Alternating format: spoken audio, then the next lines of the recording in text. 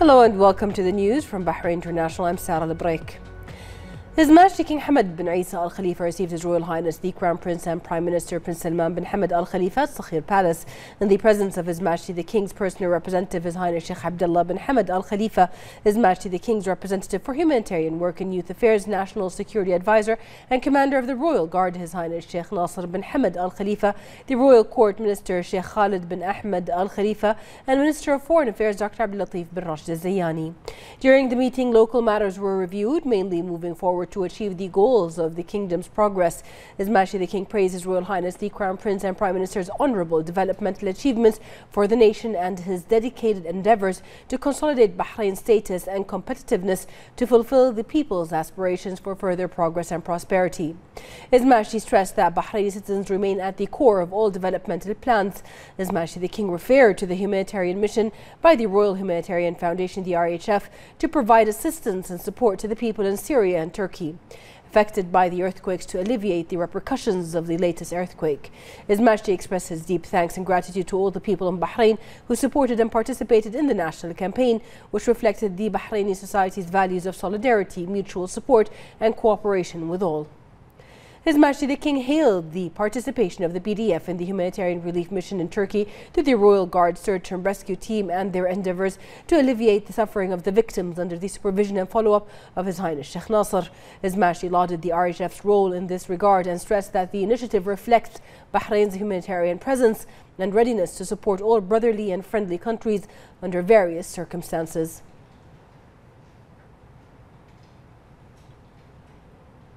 His Majesty King Hamad bin Isa Al Khalifa received in the presence of His Royal Highness the Crown Prince and Prime Minister Prince Salman bin Hamad Al Khalifa, the outgoing Director General and CEO of the International Institute for Strategic Study, the IISS, Dr. John Chipman, the Bahrain-based IISS Middle East Executive Director Lieutenant General, retired Sir Tom Beckett. His Majesty the King welcomed Dr. Chipman and praised his efforts during his tenure at the Institute, which had a positive impact on organizing conferences and seminars that received special attention and appreciation due to the importance of their topics and issues, wishing him success. His Majesty also welcomed Sir Tom Beckett and hailed his efforts in advancing the role of the IISS in conducting studies and research and organizing conferences dealing with the most important regional and international issues. His Majesty the King wished him success in consolidating the role of the Institute. His Majesty commended the level of fruitful and close cooperation between Bahrain and the IISS and its continuous success in preparing and organizing the annual Manama Dialogue, which is one of the most important regional and international forums dealing with various political and economic affairs and security challenges to serve security and stability as well as regional and global peace.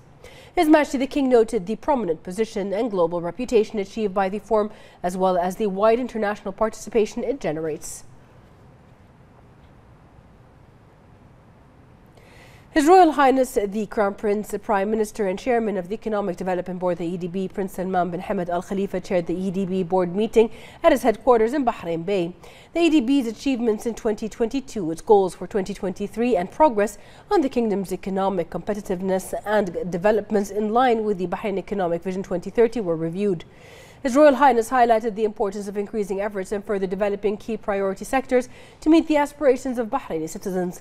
His Royal Highness emphasized the private sector's role as a main driver of the kingdom's comprehensive development led by His Majesty King Hamad bin Isa Al Khalifa. His Royal Highness noted the role played by Bahraini citizens in supporting the kingdom's national interests by diligently prioritizing far-reaching developmental goals and initiatives that benefit and support their present and future. His Royal Highness highlighted that the kingdom's economic diversification strategy continues to advance through the investment in available commodities and the adoption of effective legislations and policies supporting direct investment and providing quality job opportunities for Bahraini citizens in line with the kingdom's economic recovery plan. The Chief Executive of the EDB, Khalid Ahmedan, then presented the board with the EDB's performance and achievements for the year 2022. The EDB succeeded in attracting investments for 89 projects exceeding 415 million Bahrain dinars, $1.1 billion, which will contribute to creating more than 6,000 quality job opportunities for Bahraini citizens over the next 3 years. The personal representative of His Majesty the King, His Highness Sheikh Abdullah bin Hamad bin Isa Al Khalifa, the representative of His Majesty the King for Humanitarian Works and Youth Affairs, His Highness Sheikh Nasser bin Hamad Al Khalifa, the Deputy Prime Minister, Sheikh Khalid bin Abdullah Al Khalifa, the Minister of Finance and National Economy, Sheikh Salman bin Khalifa Al Khalifa, as well as a number of senior officials and EDB board members also attended the meeting.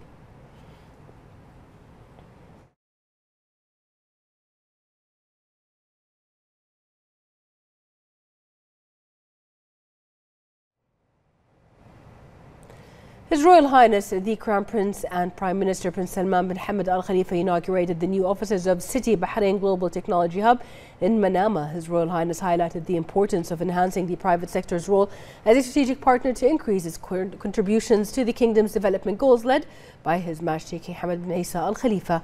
His Royal Highness emphasized that investing in Bahraini citizens and providing promising opportunities is an essential pillar of the kingdom's ongoing comprehensive development. His Royal Highness highlighted the role of financial and banking institutions in supporting the economic sector and positioning Bahrain as an attractive business and investment destination. He outlined how the kingdom's advanced and innovative digital infrastructure supports financial and banking services technologies regionally and globally. His Royal Highness emphasized the role financial and banking institutions play in creating job opportunities for Bahrainis and highlighted the capabilities of Bahraini professionals in the sector. His Royal Highness noted that the kingdom's economic diversification efforts continue to advance by developing various plans and strategies for all sectors, attracting investments which contribute to the creation of new job opportunities for Bahraini citizens in accordance with the goals of the Economic Recovery Plan and Bahrain's Economic Vision 2030. For his part, City Bahrain CEO Michael Sawaya has expressed appreciation to His Royal Highness for his commitment and support to the kingdom's banking and financial sector, which contributed greatly to the sector's development. He also highlighted how strategic partnerships with Tamkeen and the Economic Development Board strengthened the efforts in rendering City Bahrain Technology Hub an employer of choice that helps build sustainable careers for young Bahrainis in the financial technology domain. COO for the Institutional Clients Group Operations and Technology at City, Alexandra Brickman, has affirmed that Institutional Client Group Technology's commitment to continuing to invest in the kingdom's wider efforts to expand its global footprint. She noted that the continued efforts to develop technological ecosystems and local talents in Bahrain will contribute to greater growth of its teams, which will be supported by a strong value proposition that offers unparalleled career opportunities for Bahrainis in innovative technology domains across ICG businesses. The Minister of Finance and National Economy, Sheikh Salman bin Khalifa Al Khalifa, the Governor of Central Bank of Bahrain, Rashid Al Mohammed Al Maraj, and a number of senior officials were also present.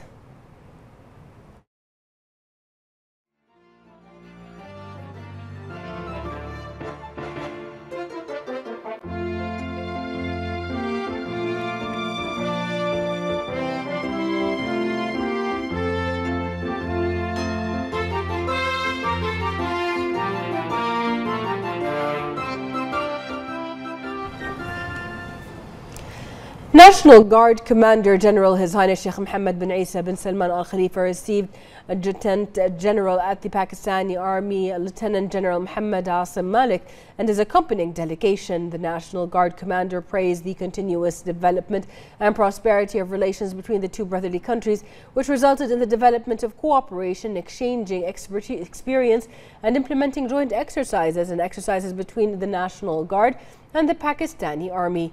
For his part, the Pakistani general expressed his thanks and appreciation to the National Guard commander for his interest in developing bilateral cooperation, which affirms the depth of relations between the two brotherly countries. The meeting discussed topics of common interest.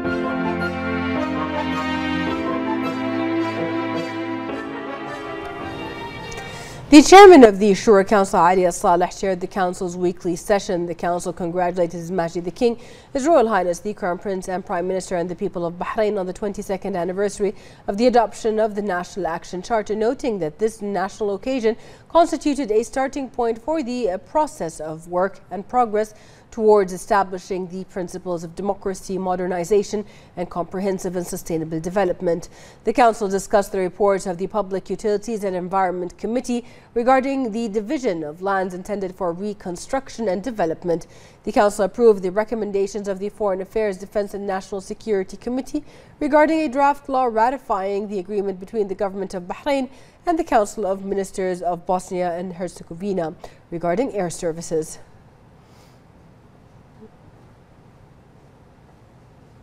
The Minister of Foreign Affairs, Dr. Abdulatif Al-Zayani, met with the UK Minister of State for the Middle East, North Africa, South Asia and the United Nations at the Foreign Commonwealth and Development Office, Lord Tariq Ahmed, on the occasion of his visit to Bahrain to participate in the meeting of the Bahrain-UK Joint Working Group. The two sides discussed the strategic partnership between the two countries and the means to develop them in all fields to serve joint goals and interests. They also discussed the latest political and security developments in the region, as well as the current regional and international challenges and issues of common interest. The two ministers headed the meeting with the participation of delegations from the two countries in the presence of senior officials from ministries and relevant authorities. Dr. Zayani stated that the meeting comes at a time of major challenges in the world, including slow economic activity and climate change, as well as the continuous conflicts in the Middle East and Europe, which affirms the importance of joint work with friends and allies to overcome challenges and to sustain the common interest for peace, security and prosperity. For his part, Lord Tariq expressed his country's aspirations to work with Bahrain to resolve the major issues and challenges in the region and the world to achieve global security, stability and peace. He highlighted Bahrain's signing of the Abraham Accords and its support to the efforts aimed at bolstering peace in the region. The two sides expressed the two countries' solidarity with Turkey and Syria following the earthquake, affirming the necessity for the international community to unify to provide relief aid.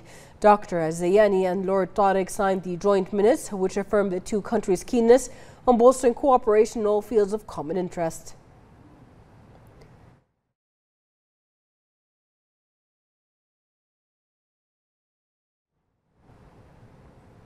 The Minister of Sustainable Development, Noor Al-Khlaif, in the presence of the Undersecretary for Political Affairs at the Ministry of Foreign Affairs, Sheikh Dr. Abdullah bin Ahmed Al Khalifa, opened the first consultative workshop as part of Bahrain's plan for a second voluntary national review on Sustainable Development Goals, SDGs. The first consultative workshop discusses SDGs that targeted the government sector with the participation of 30 government agencies as part of a series of consultative workshops that will be held in the coming weeks with representatives from civil societies, the legislative authority, academics, the private sector and institutions supporting women's and youth causes.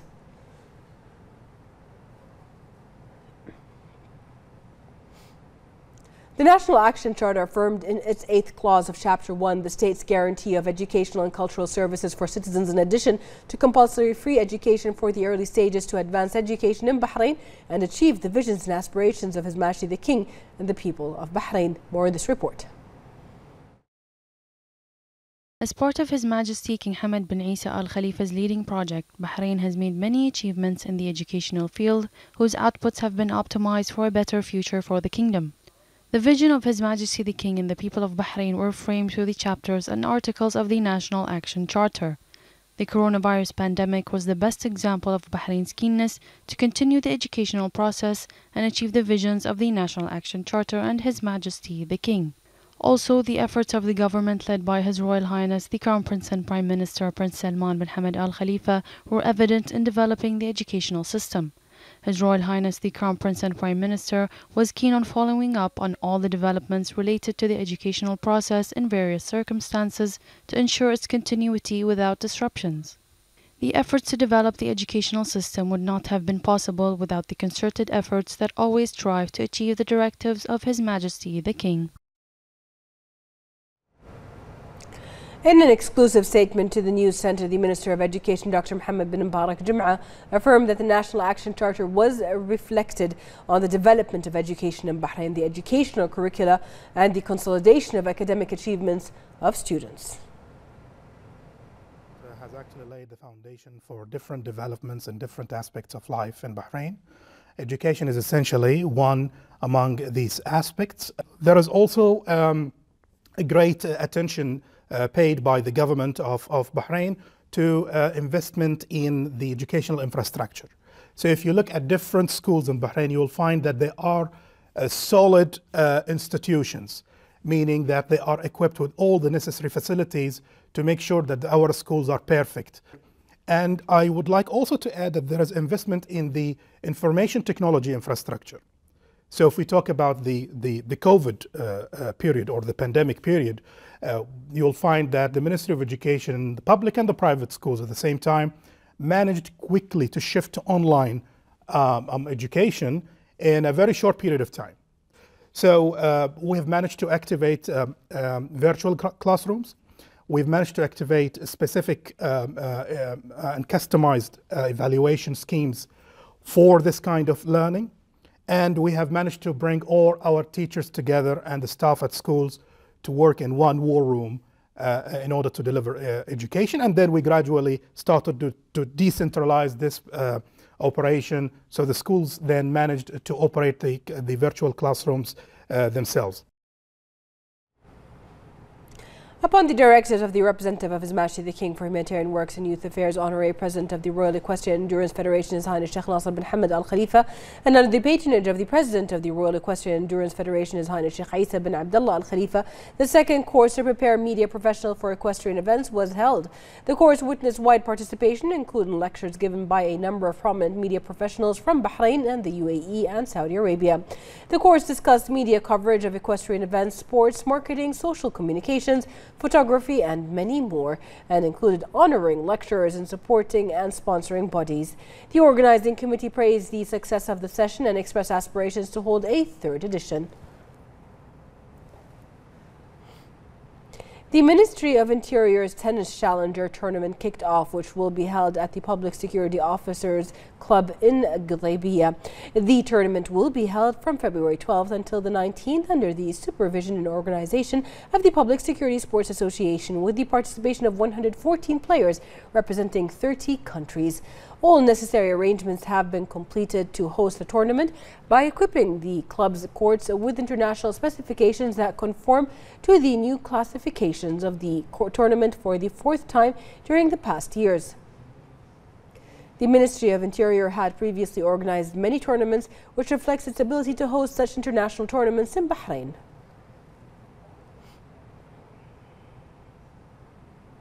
And to talk more about that, we have with us on the phone the tournament director, Major Mohammed Sayed. Welcome, Major Mohammed. Can you please tell us about the Ministry of Interior's ATP Tennis Challenger Tour and the significance of holding this at a 125 tournament category this year?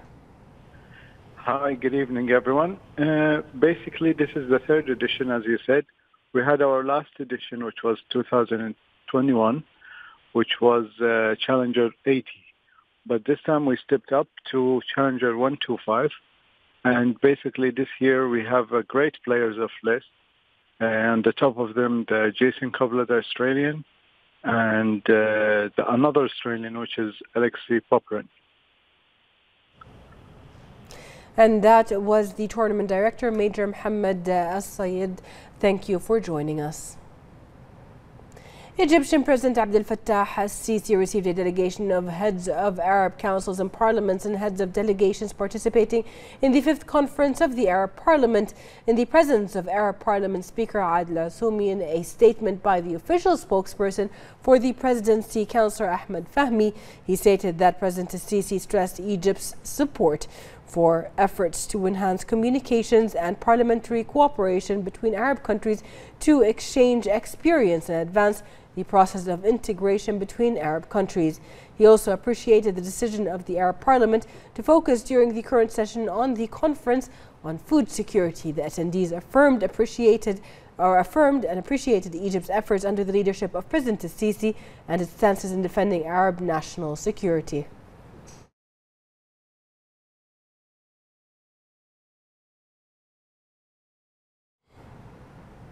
The Representatives Council delegation concluded its participation in the 5th Conference of Arab Parliaments and Speakers of Arab Councils and Parliaments, which was held in Cairo. These parliamentary meetings are an opportunity to raise Arab issues, discuss the challenges faced by various countries in implementing development strategies and programs, and push for more cooperation and consolidation in the legislative field to enhance parliamentary diplomacy and the exchange of legislative experiences, and affirms that Bahrain, under the leadership of His Majesty the King and his directive, supports joint Arab action.